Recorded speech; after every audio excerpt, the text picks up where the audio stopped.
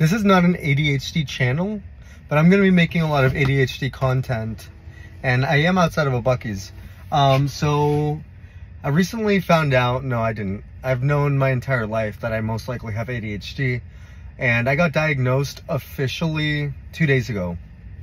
And honestly, I wouldn't have actually reached out and tried to find out if I have ADHD officially, if it wasn't for my wife. So I'm really grateful for her. Shout out to her for asking me to go see a psychiatrist, because I was really struggling with my work. So I'm going to be starting Dexedrine, I think is what it's called. And I'm going to be doing a small dose in the morning. So right now it's 10:30 p.m. and I'm going to update you guys how it goes, and we'll see. So a little bit about me and my ADHD. I guess you could say the first signs that I showed was in kindergarten, first grade. I was just extremely talkative. And that's something that all my teachers would always say. During like parent-teacher conference, I remember my first grade and second grade teachers telling my parents like, yeah, Fernando's a great kid. He's really smart. He gets his work done. He's just a huge disruptor. He just talks to his friends. It doesn't matter how we do the seating arrangement. He just goes on and disrupts my class by getting everyone to laugh or getting everyone rowdy and stuff like that. Following that up, in third grade, I remember I was put into like this thing called ALP. I think it's Advanced Learning Program. And I was put in that from third to sixth grade. And it was just so easy for me at that point. Actually, it was fourth through sixth grade, sorry. But in third grade, we were learning, I think, multiplication tables. And I was just like smoking everyone at them.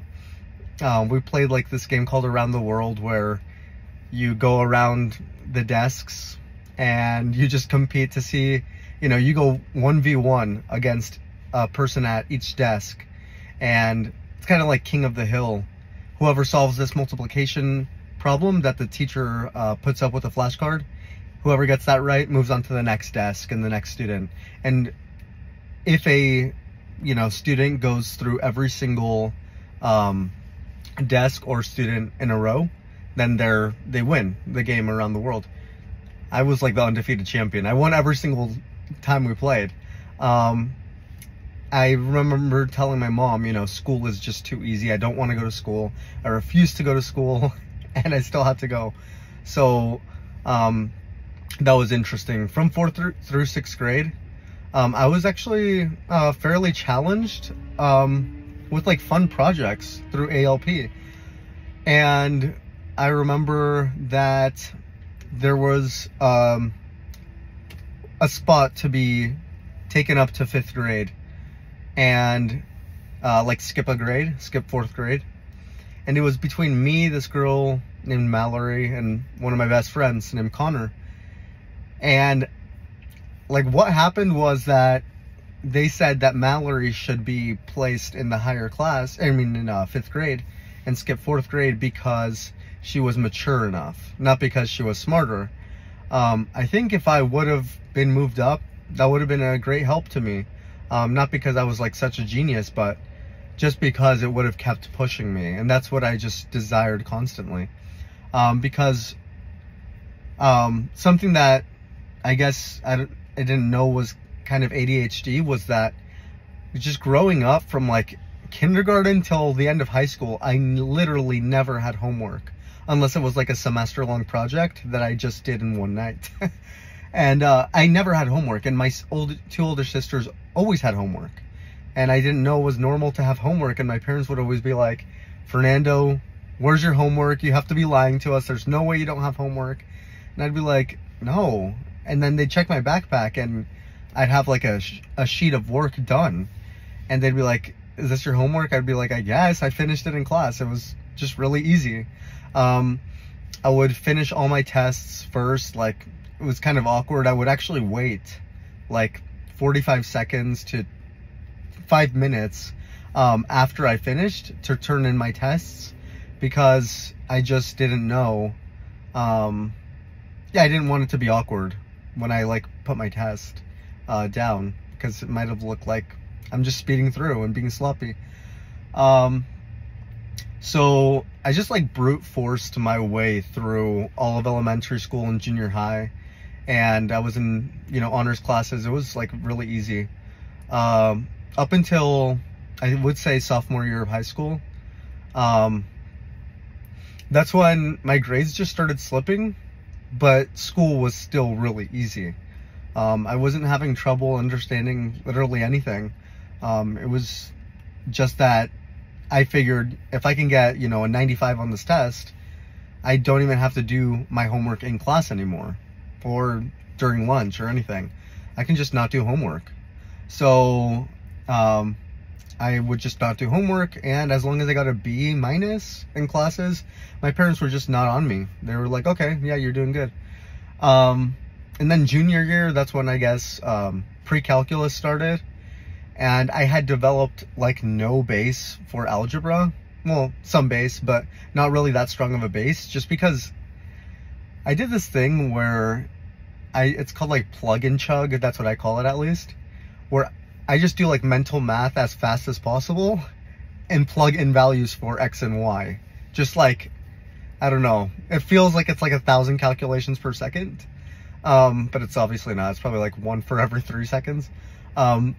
But I just like get closer and closer to the answer, and then I'm like, okay, I'll use the calculator to get like the decimal places and see if I can get this answer right.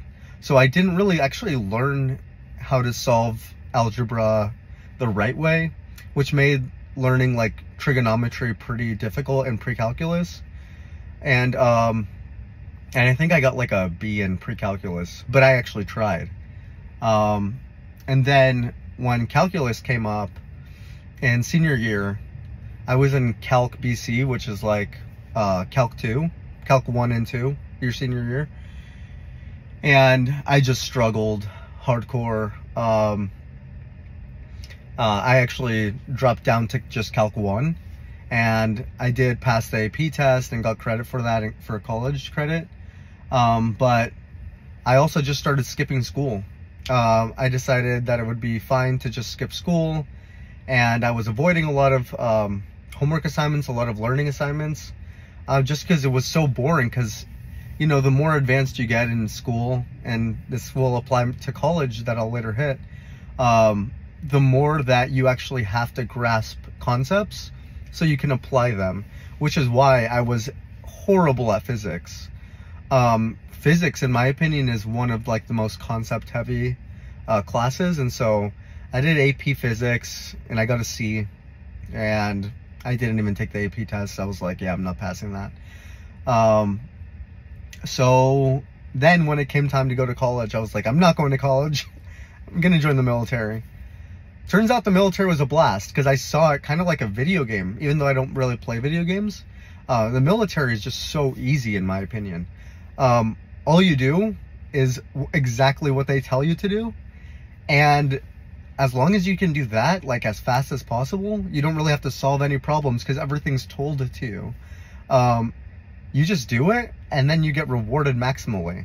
So I was meritoriously promoted, you know, to E2, meritoriously promoted to E3, meritorious to E4, and then I got promoted to sergeant at the 3-year mark. Exactly. Well, 3 years and 3 days in the Marines. And that was in 2017, when it was actually or 2016, when it was actually harder to do.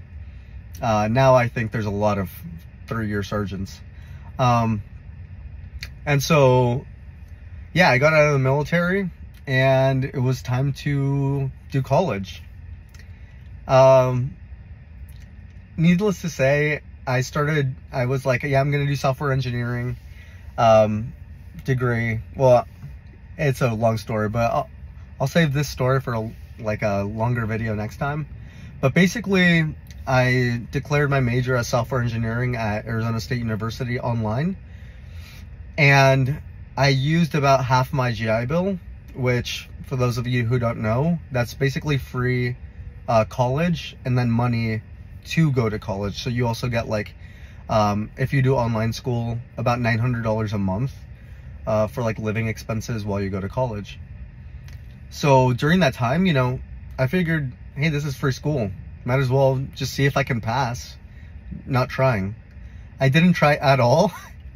And software engineering is not known to be an easy major. So I failed approximately 10 classes. I failed Calc 2 3 different times.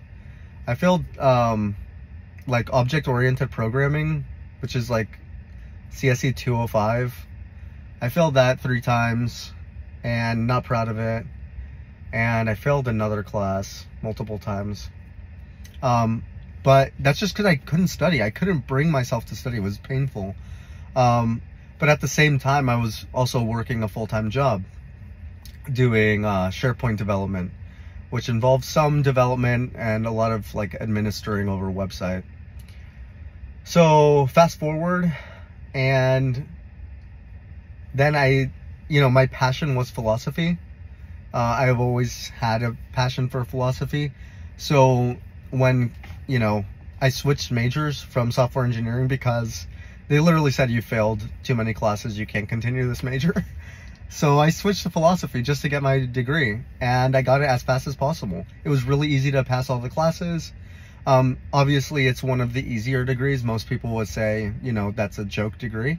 But to me, it was a lot of work, but it was work that I enjoyed. And so it wasn't necessarily easy, because I tried my hardest to get every concept through my head and not take it as a joke. So I'm gonna have to move locations, so give me 1 second. So basically what happened after that is I got a new job, and this new job was really good, but I just couldn't do the job because, like I said, some of it was development in SharePoint and, making JavaScript web parts, things like that. The other part of the job was administration, like handling user permissions, like basic ticketing, and I didn't want to do it. So there would be times where I would just call in sick, and it'd be because I was sleeping, because I didn't want to do the work. Or there were times where I would call in sick and I just wanted to play chess online, because chess online is something that I can be like kind of mindless on. It's like recreational. Or I would play Sudoku or something like that. Those are the things that relax my mind. But I just didn't want to do these like really boring tasks, things that I found useless. I ended up actually somehow finding an even better job, doing development. It's called a Power Platform development, and moving to Miami. There, I was actually on site, so I wasn't a remote worker anymore, and I loved it. I talked to my coworkers every day. It was a very dynamic. We talked about politics, we talked about sports, we talked about philosophy, we talked about literally everything. And so it was a very enjoyable experience. I honestly loved being part of that team. And it was easy because every single day was different. But then I ended up getting an opportunity with the same pay, but remote. So I had to take it because my son was just born, and my wife, I felt like my role was to support her as a mother and be the father that was extremely present for my son and for our son. And so what I ended up doing was taking the remote job, and we moved to Texas.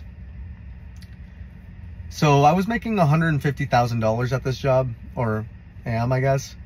And I've always wanted to start a company, a consulting company. So I did end up starting it, and I ended up getting a contract for $126,000 a year. So it ended up being that I was making $276,000 a year. I mean, I only had the job for about 2.5 months at this point, so this is like a month ago. So it had been 2.5 months. if I work a whole year, I'd be making $275K. And it was, you know, fairly basic work to keep up with both jobs. I wouldn't say it was impossible. But what ended up happening is I was like not working at work. I had 3 mandatory meetings at my second job and 1 mandatory meeting every single day for my first job. And so I just decided, like, you know, I'm just going to do meetings all day. And even if I have downtime between those meetings, I'm not going to work just because I can't. I don't want to. I'm tired. My brain's tired. I don't want to deal with these tasks, which led to me working every single day after my son went down to sleep from about 10 p.m. till 3 a.m. And I had work the next day at 8 a.m. So to be up at around 7:30 when my son woke up, and you can imagine that he gets up during the middle of the night, so I didn't really get that much rest. So I would sleep about 4 hours a night for 2.5 months. So that was pretty rough. And I was doing all that work. And I have to move again.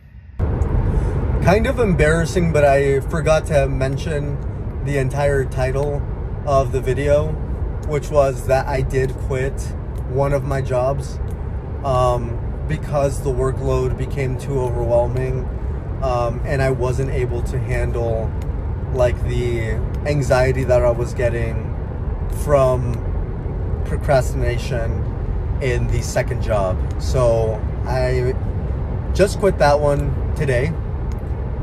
So I'm back to making 150, not 276. So that's a little detail that I forgot to add, but enjoy the rest of the video. I guess I'll just talk while I drive home. So yeah, that's what ended up happening, is that I was working, and a lot of nights I was pulling all-nighters, working from 10 p.m. all the way till about 6 a.m. And I would only sleep from 6 a.m. to about 7:45, sometimes 8. So that was obviously not healthy. But the main thing I want to get across is that I just couldn't work during the day. Those meetings were like draining me, but it was coming back from, you know, high school and my elementary years, where I just didn't want to do work that I felt was just too easy or mundane, or, you know, I just lacked motivation. And then when there was a project starting, I would start that project and just like be an all-star. I'd have meetings with a client, and the client would be like, oh my gosh, like, you are doing exactly the work that we need.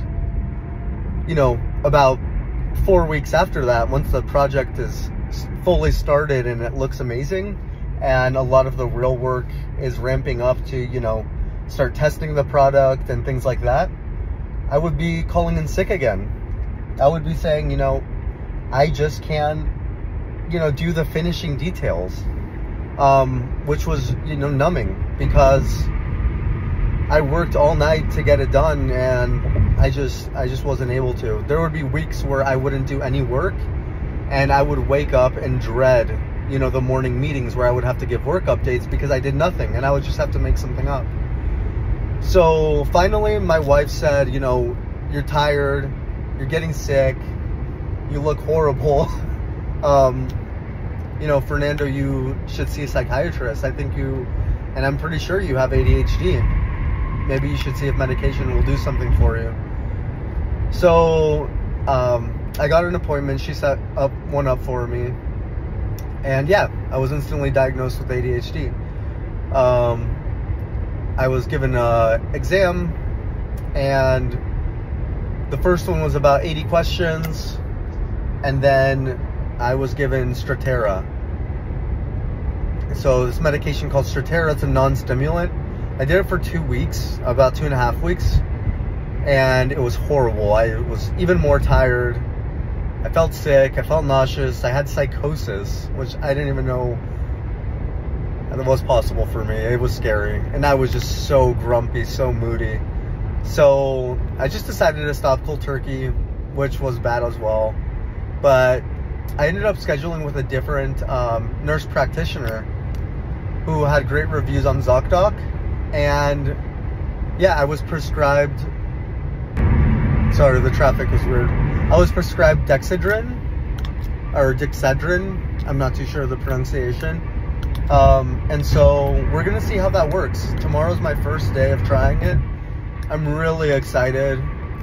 I know that it's a low dose, and I weigh 200 pounds, so I don't know if that's like, if I'll feel anything, but I am extremely hopeful. And hopefully someone that sees this can relate to my story. And if they are, because I'm 29 years old, and this is, you know, it's weird for me to see a psychiatrist. I was in the Marines where mental health is not really cared for whatsoever. And I'm also, you know, son of immigrants that don't really believe in depression and things like that. So it's kind of weird to me to get the process started, but I'm so excited. I think this is going to work for me. I have so much hope. So I'm like, even if it doesn't work, I feel like the placebo is going to be so strong that I just end up being productive tomorrow. But I'll give you guys an update tomorrow, and yeah, just wish me luck. And if anyone wants to comment, you know, their story or any questions for me, or something that I can answer on the next video, then that'll be great. So yeah, I look forward to telling you guys how it goes.